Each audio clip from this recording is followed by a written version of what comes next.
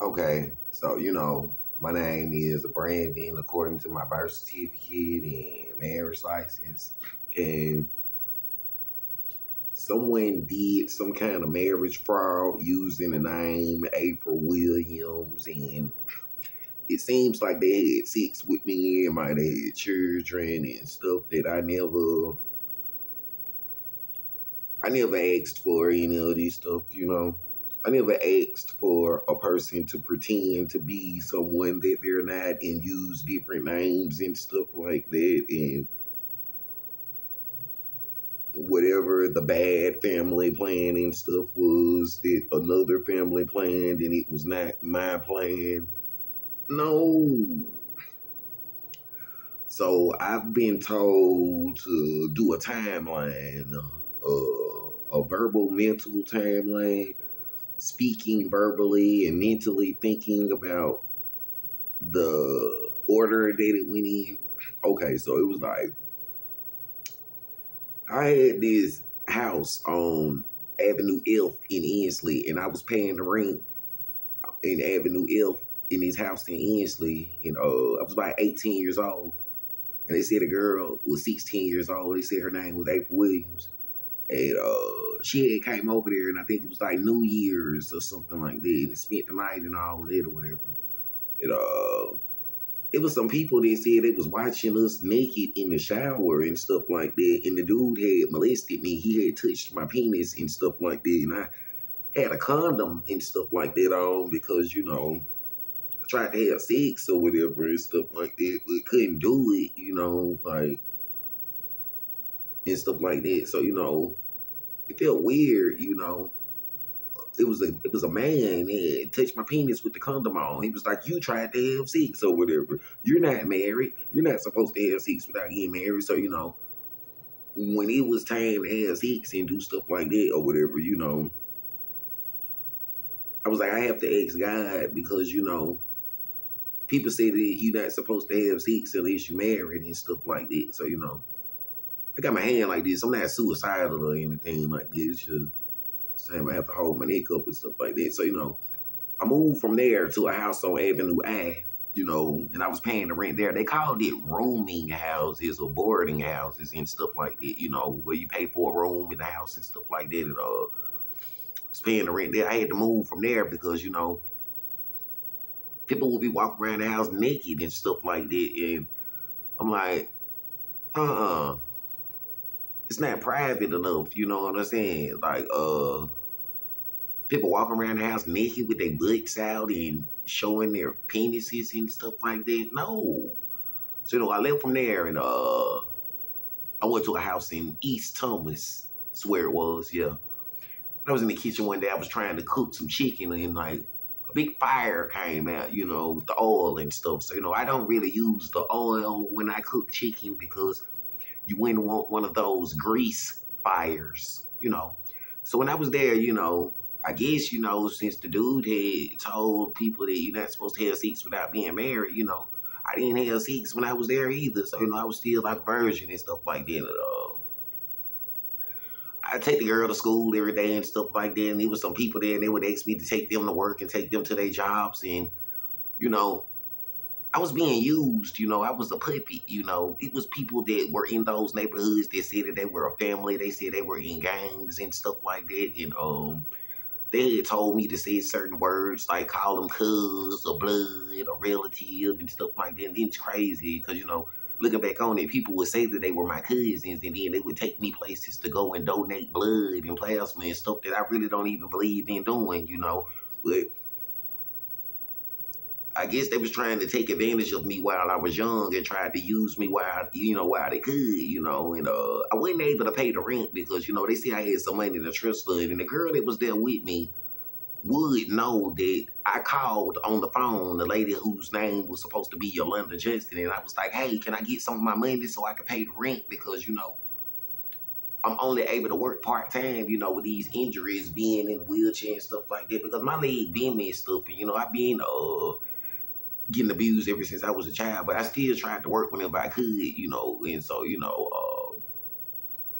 the girl that was there would drive the car sometime. I would let her drive all my cars when I had it, like, whoever it was claiming to be April Williams, because it seemed like it was different people looking back on it. And she had put a dent in the side of the car, you know what I'm saying? I was like, oh, it's just a material thing. Don't worry about it, you know. And it's crazy because, you know, over the years, like the timeline, like they was saying, you know, when I went from there, I told you I went to Cane Creek Apartments. After that, you know, they said the girl was pregnant. People said that she was already pregnant, you know, by somebody else, and to make sure the children mine. I don't really know what happened. You know, I don't know if she was my wife or if she is my wife or if she was somebody else or what they did, because, you know, she would have to say all of this stuff. She know what she did, and, you know, the people who did whatever they did, they know what they did or whatever. They know I'm stupid, and I don't really know a lot. But anyway, I was in the Cane Creek Apartments, like I said, and when I was there, it just seemed like abuse the whole time to me because, you know, like, they say it's called being bipolar. Having a piece of paper called a marriage license, you feel like you're married. But when a person keeps telling you to go to the club and go to Atlanta and go places that you don't want to go to, and they keep telling you to do stuff you don't want to do, you know, like when I was in the Cane Creek Apartments at 402 May Circle in Warrior, Alabama, the girl that was there said, guess what? She pregnant. And she chose to do it by herself because she think that Yatrell needed a brother or a sister to play with. And I'm like, wait a minute. I'm thinking that, but I wanted to be married. I wanted to, you know, have a girlfriend, a wife, and be married. And one child was enough, you know. So it's like they tried to change my life into something that I did not want it to be. And it was like, well, when she did that, she chose to do something different, and it has nothing to do with what I chose to do. So it was has been explaining it to me. It was like she kind of violated in that situation, if that's what it's called. So, you know, when I was there, you know, like I was making gospel music, and when I was making gospel music, you know, they started trying to tell me to make different kind of music and go to clubs and make club music and get money and stuff like that. And they tried to use the children as an excuse, saying that you can get money for your family and stuff like that. I'm like, wait a minute, I never wanted a family and stuff. I had enough money for just me and my girlfriend and one child, you know, me and my wife and one child. Somebody else wanted to say he need a brother or a sister or whatever and make a family. No, that was not my plan. No, you can't change me. When I said my wife and one child, my girlfriend and one child, whether you call it a girlfriend, a wife, or whether you call it a kid or a child, that's what it was. And if it wasn't my child on August 31st, 2004, and it was somebody else's child and they was just trying to trap me with a baby, I don't know what to say about this situation. They would have to explain why they did what they did, you know. So I left from that apartment up there because, you know, it wasn't for two children. You know, it was for one child, you know. If it was a child being born, you know, during those times. So when I came down there, you know, I went to an apartment and the child almost died, you know, so I took the child to the hospital. I went to the Department of Human Resources. I did what I was supposed to do and told them what was going on, you know. And the same situation, you know, I moved to this house in Eastlake. When I was there, you know, people was like, they not sure if that girl is your wife or your girlfriend or if she part of that family. You know, they say it was people at the church asked, and did a Brandon get married to them people in that family? Or is he married to one girl? Because those seem like, you know, different people is what people been saying, you know. And they heard she had a twin and they be doing bad stuff. So, you know, they heard that it was people in their family that was associated with being murderers and doing witchcraft and, you know, it's crazy, you know. It was like, you know, so when I went to court, you know, because when the child almost died and I went to DHR, you know, it was like the children are in need of supervision because that name, Williams and Johnson and stuff, they had a history of child abuse and stuff like that. So I was the youngest one that they said was part of that Johnson family, you know. They don't even know why I was even in that family or whatever. But it was like the girl that you see, you know, that they said was your wife, she was not the youngest one in the family. Matter of fact, in her family, the girl is not the youngest one. It was like a boy was the youngest one in their family, not a girl.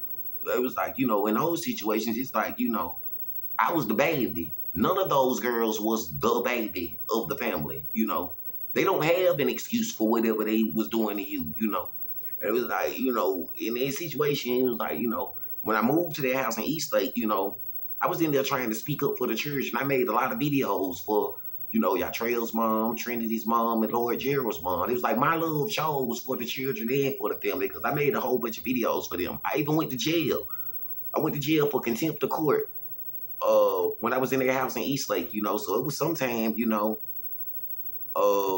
before it was before the year of 2008, so it could have been in 2006, 2007. I don't know the exact month, but I went to jail for contempt of court because I was in the courtroom running my mouth like, you can't take her children, you can't do this, you can't do that, and I feel like a fool, man, because, you know, I'm in this room by myself as if nobody don't give a damn about me, you know. I went to jail for her and her children, you know, my blood, my sweat, my tears. They took me to the plasma place. They had me going to these places and stuff like that, you know. I'm not mad at them, no, you know. But, yeah, it was a contempt of court. And they was like, you know, I'm tired of going to jail for them children.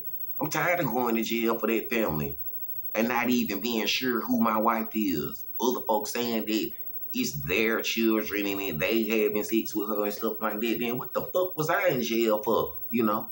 Why was I the one in the courtroom yelling and screaming for the children and shit like that? To make it worse, when I got out of jail and I went back to that house in Eastlake that time, you know, and I was in jail for like, I don't know, it seemed like it was like at least a month, almost a month or 30 days or longer or less, more or less, I don't know. Somebody had stole my Social Security check, you know. I had a whole Social Security check and it just wasn't there. And, you know, it's crazy because, you know, just like in 2015, it's funny how I go to jail.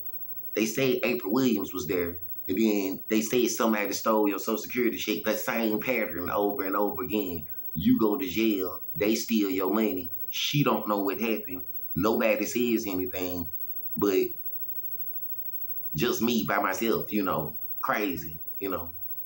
So, you know, it was like, when I moved from there, you know, they said that the children was being abused, and they said when Trinity was born, they said they didn't trust that Willie Johnson dude around the children because, you know, he had abused me when I was a child. I think one of these scars on my head came from him hitting me in the head when I was like 4 or 5 years old, you know. He had used some kind of metal spray can, like the Glade can or the air freshener can that you spray with, you know, the air freshener in the room. One of those aluminum cans or whatever, you know. Sometimes you're scarred for life. Sometimes the wounds never heal. Sometimes, you know, you just never get over it, you know. And it's crazy because the girl was bragging on him and like she liked him. She was bragging on the person that abused me that was there. And I'm like, I'm not sure whether they used the name April Williams or not if it's your wife, because just because the person said they're April Williams and they look that way, it sure did look like her sister. It sure did look like her twin based off of the behavior and the actions of that person, you know. If a person know that you just wanted a girlfriend and you just wanted a wife or whatever, it seems like a violation if they tried to force you to be a family man. They tried to force you to be a lawyer in the courtroom. They tried to force you to be a child activist in the courtroom, getting locked up, speaking out for children. All of those years of your life that you spoke out for children, you made those videos, you did that stuff, and I'm telling you here today, I was used. I was used as a puppet. Someone claims they are a genius, and it is not me. Someone claims that they are an incredible artist and that they are very smart, and it's not me. Do you know the person who claims they are a genius and very smart, and it is not me? Someone used me to try to be a child activist to speak out for 3 children and their mom in a courtroom. I actually got locked up for the stuff while getting my money stole. All of my items and all of my clothes were taken from me. I'm in a room, just me by myself right now. And somewhere, someone claims to be a genius. And a person that said they was a girl and a person that claimed to be April Williams, not my wife, but a person that claimed to be April Williams, bragged on how smart and how much of a genius the other person is and how they used me. You know, I said stuff and did stuff that I did not want to do, you know. So, you know, it was like, it's spiritual abuse. So I'm letting everybody know. Someone said all of the music, all of the videos, all of the artwork, don't take credit for it, Brandon. Whoever it is that said they was a genius and said they was so smart, they made those videos. They did that artwork. They used me as a puppet and made me say stuff and do stuff and be at places that I didn't want to be, saying stuff I didn't want to say, doing stuff I didn't want to do. It's not my talent. It's not my gift. It's not my art, you know, that way. I would never want to take credit for what the genius did. So, you know, if you've heard some of the words I said and you heard some of the music and some of the stuff I did, you know, I guess somebody used me without me even knowing I was being used. Some people call it witchcraft. Some people call it hoodoo. Some people call it voodoo. Some people just call it spiritual and emotional abuse. Somebody used me, and I never authorized them to use me in the bad ways that I was used, you know. So all of those videos and all of that art, somebody is a great artist, and it's not me. Somebody is a genius, and it's not me. Somebody made all of that music and used all of those samples and did all of those designs, and it's not me.